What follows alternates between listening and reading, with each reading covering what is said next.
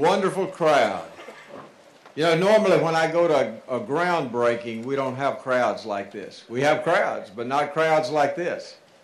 This is very exciting. You know, this is a culmination of a dream that is coming true that we have been working on now for many, many years.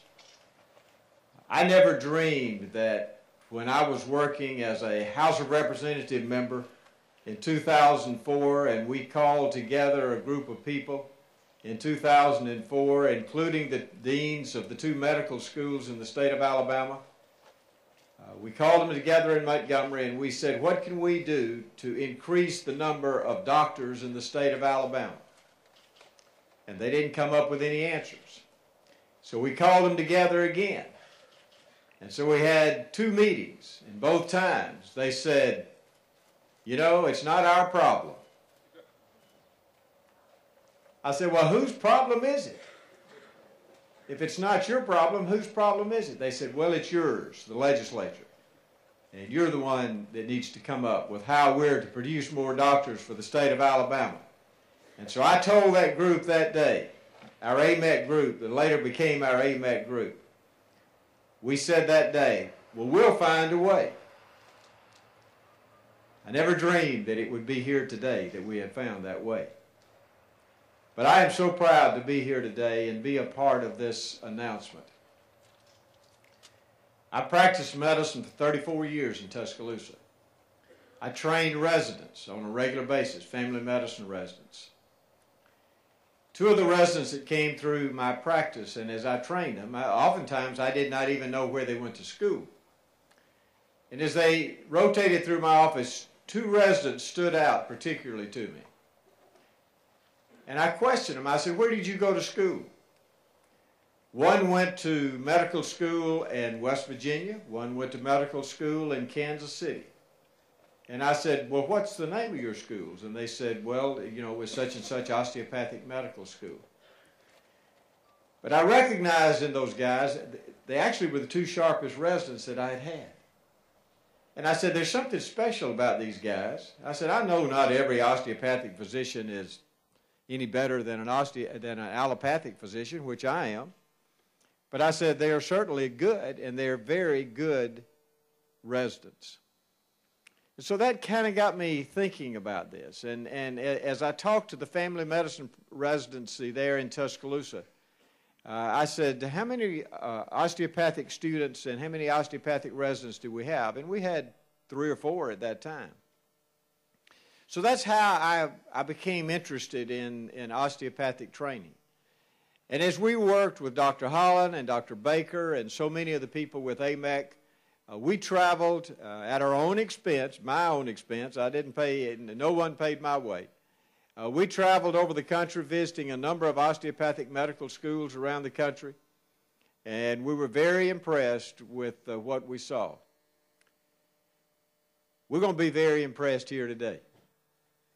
And I want to thank the people of Dothan, and I want to thank Southeastern Medical Center and Houston County Health Authority for being brave against odds to raise the money that it takes to do something like this, but also to be brave enough to stand up and say, we're going to create a medical school that is not an allopathic medical school, an MD medical school, but it's an osteopathic medical school.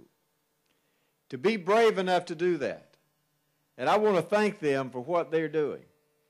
And it is going to, we're going to see in this area, in the years to come, what will result from the bravery that we have seen. And it took a lot of courage. And I want you to know how much I appreciate it. But it is the culmination of a dream that we have all had. It has taken many, many people working together to get to this point. It's going to mean so much for southeastern Alabama. But it's not only going to mean so much for this particular area, it's going to mean so much for the entire state of Alabama. And there are so many good, outstanding students in this state who want to go to medical school, But because they have a 26 MCAT, they can't get in UAB or even South Alabama because they don't have a 28 MCAT. But their grade point average is just as high, just as good. They're excellent students. And you know what else? They want to be doctors. And they will go where it takes to go to become a doctor. Personally, I know that. I know it because my youngest son, Matthew, had an MCAT in the mid-20s. Had a very high grade point average, but he had an MCAT in the mid-20s. UAB kept saying, well, you need to take it again and take it again. I said, Matthew, I would never take it again. I said, if you get offered somewhere else in the country to go to medical school, that's where I would go. And he was accepted to the osteopathic medical school in Kansas City. He went to Kansas City. He finished his last 2 years, one of the first students that rotated through the clinical program at Cooper Green Hospital in Birmingham. He then was accepted at the University of Mississippi in their internal medicine program. He has now finished that program, and he is now a board-certified internist, and he practices medicine in Tuscaloosa and will soon be practicing in Birmingham at St. Vincent's Hospital there in Birmingham as a hospitalist. You can do it. You don't always have to go. I love UAB. Let me tell you, I graduated from UAB. And I love South. They're great, great medical schools, and I'm very proud of them, and I support them in everything that I do. But we need more places for our students to go to school. And we need the opportunity for young men and women who wish to be physicians and who really love the people of this state and love to practice medicine. We need an opportunity for them to do that, and we're going to have that here in Southeast Alabama. And I just want to thank all of you who have been involved in that.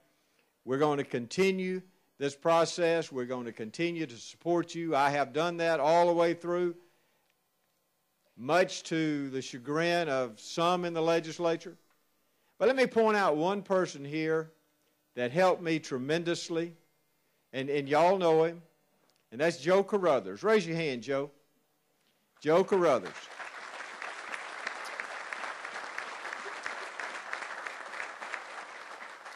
Joe served on the Education Appropriations Committee with me, and every year we would get in the budget something called Medical School Without Walls.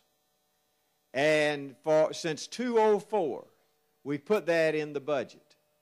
And this last year, Paul Lee, Paul, raise your hand back there.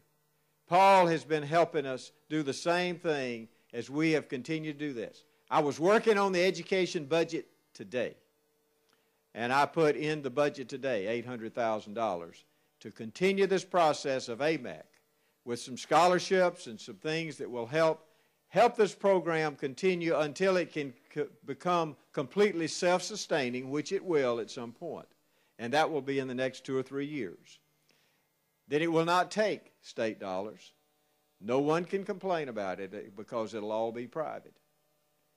But this is a great thing today. This is great for this area, and thank y'all for what y'all are doing here. And I just want to tell everyone here today that I am so proud to be the little part that I've played in it over these years. I am just so proud to see what is happening today. So God bless y'all, and thank you for letting me come down today.